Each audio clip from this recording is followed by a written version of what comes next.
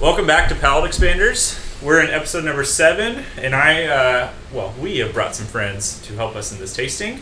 Let's get started.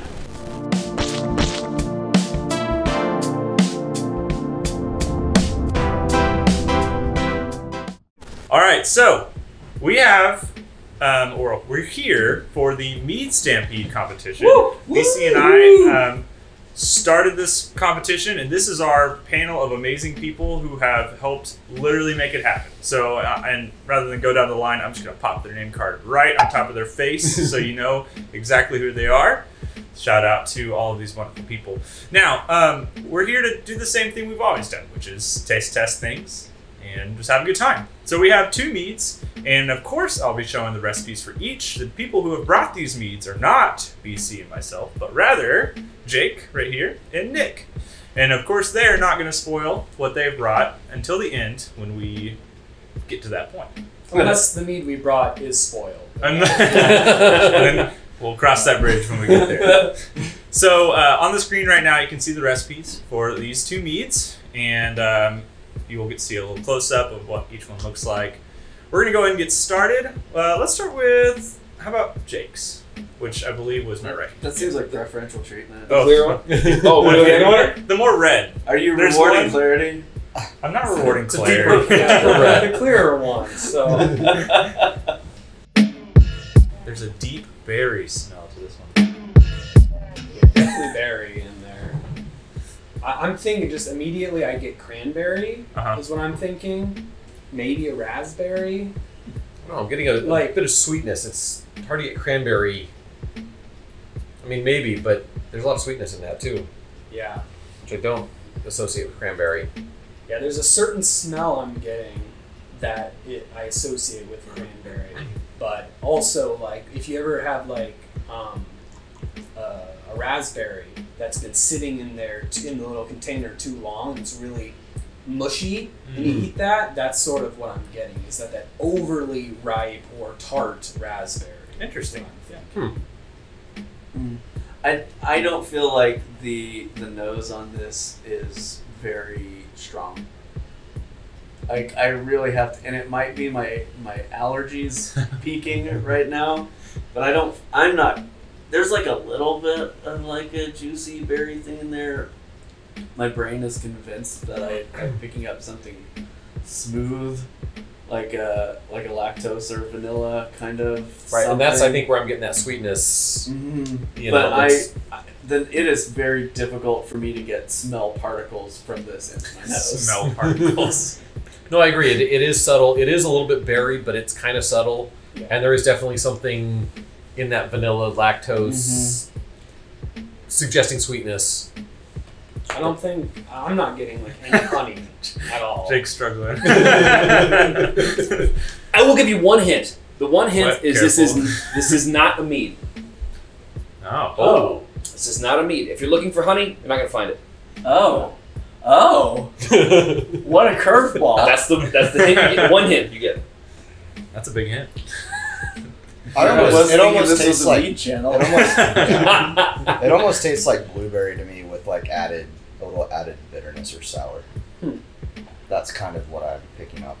Why don't we flip now? Let's get to the other side. Let's check on the aroma for Nick's.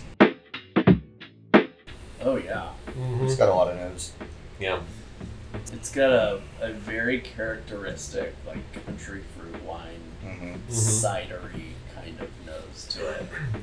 This reminds me, and this is not necessarily a negative, but this reminds me of some of my very early country fruit wines that were made with those like cans of like Old Orchard juice concentrate and table sugar. Had a very similar cidery, punchy, dry nose to this. Getting like a tea quality, not like straight hibiscus, but there's something like it's just taking over. God, this is so tough. Yeah, you're like, I want to want say. to comment on what you guys are saying. But, It is Keep hard it to yourself. Yeah, when we do these, we like, of course, have to make some sort of comment. So it's always like saying something that's around the idea, but never like exactly. Yeah. I would say like if you're getting like a tea quality, maybe that's in the right direction. Like, there's some sort of spiced tea nature to it. This has like a little bit of a black cherry aroma to me, not a like maraschino, like whatever they're sweet cherry, something. As I was trying to pick it out, it's a more distinct fruit flavor or fruit aroma on this than on Jake's. But yeah, it's a dark cherry or blueberry-ish. Mm-hmm. Right. I was thinking blueberry at first, but I was starting to lean towards cherry. But it's hard to pick out, but it is more distinct than it was on the first one. All right, so let's do this. Let's go ahead and switch it back over. Let's taste test Jake's and see if we can suss out what's happening here. This feels like I woke up Saturday morning and I had some pancakes and eggs and stuff, and I needed some good juice. Very juicy. Yeah, after tasting, I'm going all in on cranberry. I think I'm gonna stick with cranberry. I'm not gonna lie, it does have a real cran apple kind of flavor. It does. There's not a lot of alcohol in there, so it just kind of makes me think of Ocean spray. Ocean Spray. Yeah, cran apple. But it's still got that vanilla something. Yeah, if you take a swig and kind of exhale cool air across your tongue, you a little bit pick up that. Yeah, there's something soft in there. Mm-hmm. It has there's definitely some tannic quality to it because I can feel it in my mouth, around the gums and stuff. But it doesn't linger on the tongue or in the throat very long. It's sort of, I guess watery to some extent. It's not very viscous or oily. I might have to agree with the cranberry. It's probably more than just that, but I'm thinking that there's something. There's something cran in there. Something great. Yeah. Can I say something about the nose that is an off note, maybe not pleasant? You're not gonna hurt my feelings. Say it, buddy. When I smell it, I kind of smell like baby wipes. If you open up a container of baby wipes, you just ruined it for me. No, You're not wrong. I wasn't going to say it, but my very first thing, there was something baby something. That was literally the very first thing I got. Wow. Yeah, I don't get that. I didn't know how to describe it, but it was something that reminded me of baby product. Seriously, like a baby powder, baby wipe, something in there. Baby powder. Jeez. Where did I go wrong? I don't know what it is, but something reminded me. That was the very first impression I got. we get a flashback to Jake cleaning his car with baby wipes. He uses talcum powder to get the silicone bugs in. Get a nice fit. I don't get that at all. I maybe again it's my allergies. I don't pick up like a baby wipe off aroma. It does have a refreshing taste to it though, but it doesn't seem very alcoholic at all. Like I would be incredibly surprised if there is above 10% maybe alcohol, or even I would say like 6 Oh, yeah, or something yeah. like that. I was yeah, gonna it's guess 5 to 6. there's Yeah, I'm kind of in it's the very like thin. Yeah. cidery range. Mm-hmm. Like I what think BC it was going with could benefit from carbonation potentially. Yeah. If this was carbonated, it would Yeah. add to like the mouthfeel, It'd be like a carbonic acid, mimosa whatever. style. Like, all right, well let's do this. Let's switch over now. Okay. Over to Nick's. Ooh, that's a powerful flavor. It's definitely got a bigger body. That's for sure. Oh yeah. Coming off the tube, Mhm. this is bigger bodied. And there's a little alcohol on that. Yeah, you got a little boozy. It sticks around a while longer though. Yeah. I will say that like the bright notes I was getting from the fruit are not as bright to me. Mm-hmm. Like It's on a the little nose, it's more muddier bright. than the nose. Yeah. Yeah. But I do like the sweetness on it though. Not a lot of acidity. It's very smooth. Mhm. Very smooth going down. My brain says these might be really good together. Mix them all together. Yeah. Yeah, they're both really good. They're both kind of in the same realm, but very different at the same time. Yeah. Are y'all picking up the warm spice thing that's Mhm. out It's there? almost like Yeah. there's some cardamom in there. Yeah. I was thinking chai, Yeah. but like it's like cinnamony. There's like Yeah. Yeah. It's kind of a feeling too. To me, there's like the burn you get from alcohol, and then there's like not burn you get from spice. There's but spice burn, yeah. A little bit of both, tingle, maybe. Yeah, and that spice kind of just lingers on your tongue for a minute. Spice tingles, alcohol burns. Is that how that goes? There's definitely an array of spices, though. It's not just one thing. Not like a spice. Is this tea Ceylon mix. cinnamon or Yeah. cassia? How fancy did you go? That really makes a difference. Any other guesses on what's in front of us? I still think it's black cherry, like. There's not enough acidity there to support that for me. But the sweetness could combat. I mean, it's got a fair amount of sweetness. Maybe. I've been wrong lots of times on this show. I'm definitely leaning more into that cherry than the blueberry that I thought at first. Right? Yeah. I was drifting there after tasting it. It's very much more cherry. Not 100% sure it's cherry, but closer to that. I have guesses. All right. It doesn't taste like cough syrup, so if it is cherry. Yeah, that's true. Oh, I was gonna say. See, I think it does taste like cough syrup, but I wasn't gonna say it. No, that's fine. I pick up a It's sweet cherry in there, and that combined with the booziness that you get on the exhale, to me, tastes like Robitussin. So I think it's interesting you think it tastes like cough syrup, and no one else said that, because once I tell you what... It's a cough syrup. You said cough syrup? Robitussin.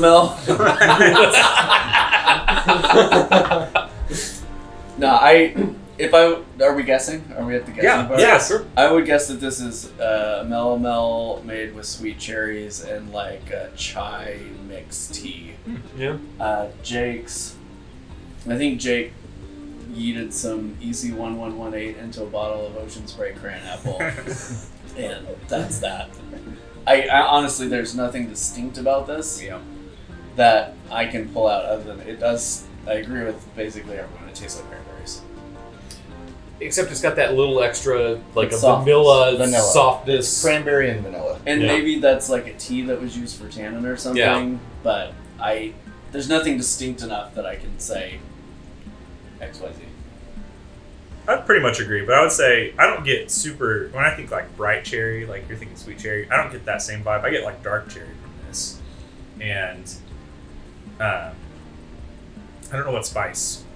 Really, I'm struggling to pick that out, but it does have a little bit of a spice to it. So, and then this does feel like a cran apple. I mean, I did that test. I made, and it has the same like juiciness that you get from like the glucose, whatever sugar combination, and a cran apple or like an apple juice. Like it has that body, it has the sweetness, and it has perceived sweetness too. But I'm sure you did back sweeten just to here on this.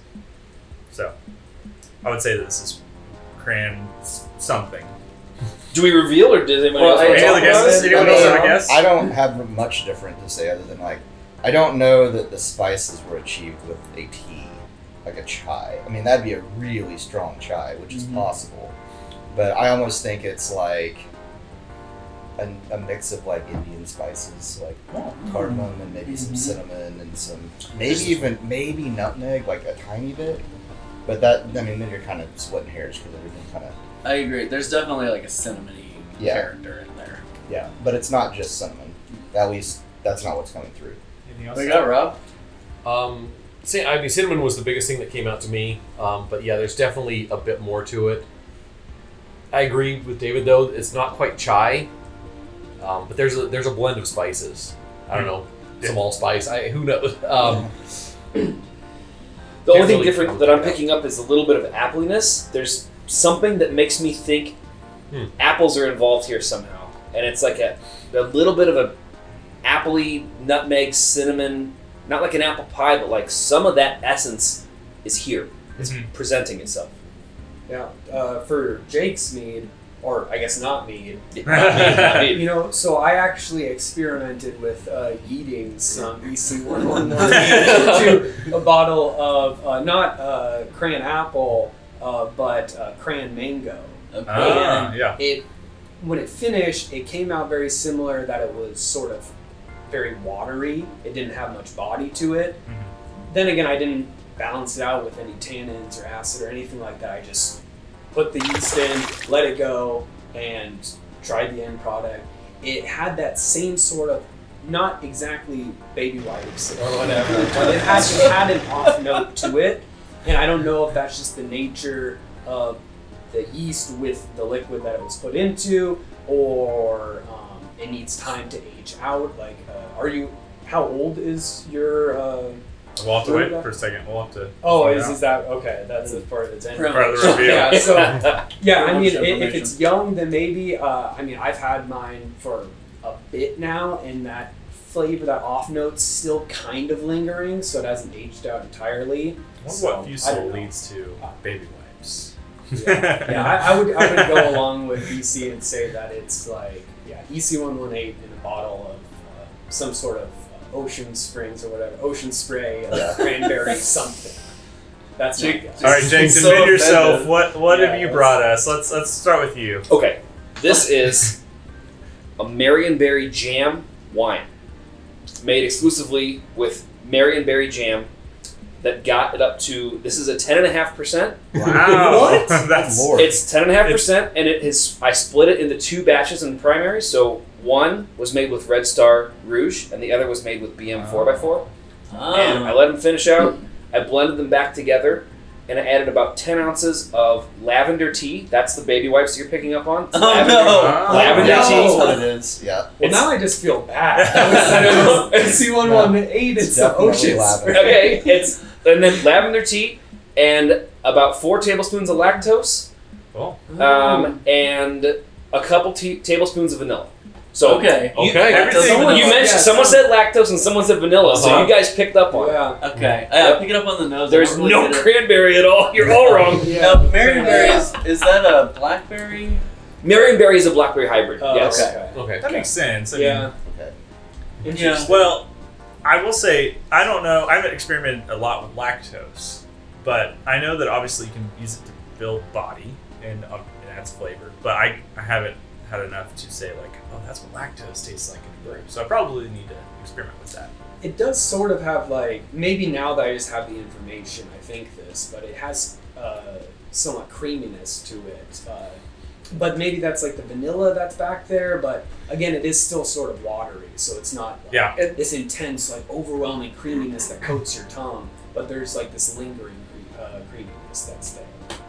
And that's what threw me off a little bit, because usually I can pick lactose out of a brew, right? Especially if it's heavy-handed. So the lactose was subtle, but the vanilla also like tempered it a little bit, right? So it was hard to tell it's definitely lactose. I thought so, but it kind of blends with the vanilla. It was really hard to pick out for sure.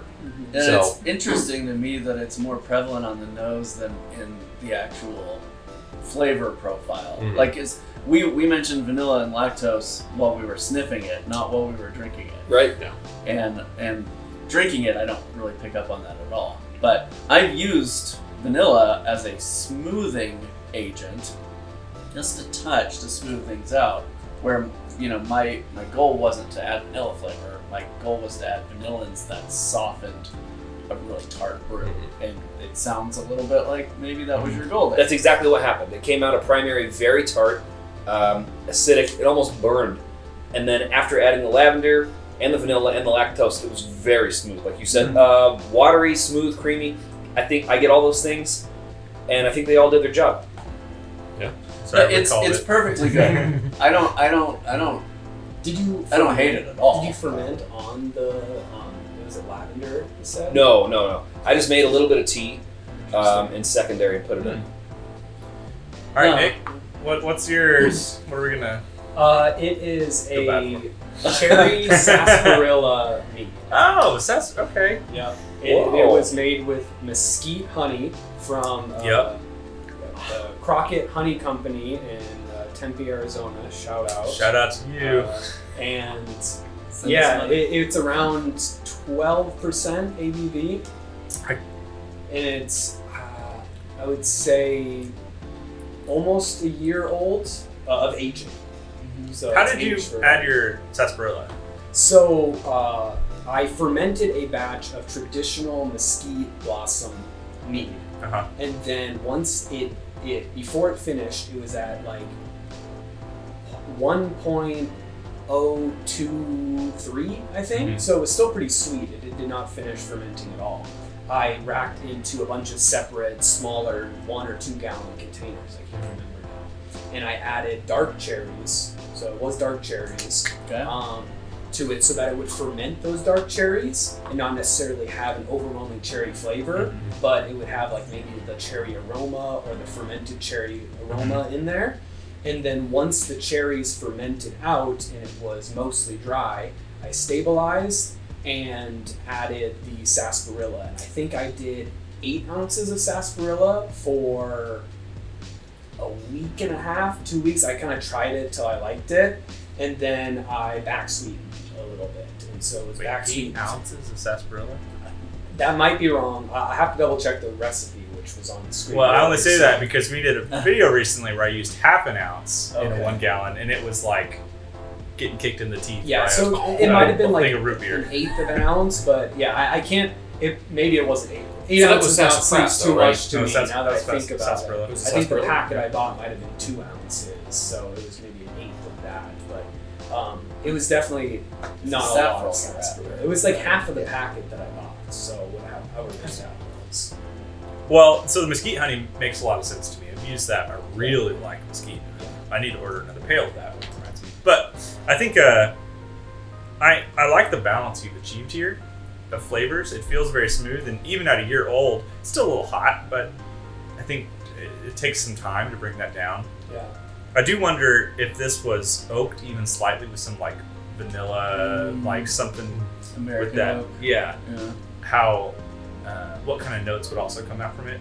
Although there's already a lot of flavor up there. So Yeah, I thought it could use a little more acidity because it has that, the sarsaparilla gives it that tannic quality, and you get the mouthfeel, and you get the sweetness because I back sweetened, but the cherries didn't provide enough sweetness, which I think BC Yeah. pointed out that there's not that tart cherry acidity that's there. So Yeah. I think I can maybe add some acid, A little tartaric yeah, acid, maybe? something in there to bring that up, to give it some crispiness, because it is pretty rich, right? It's the mesquite honey, sarsaparilla.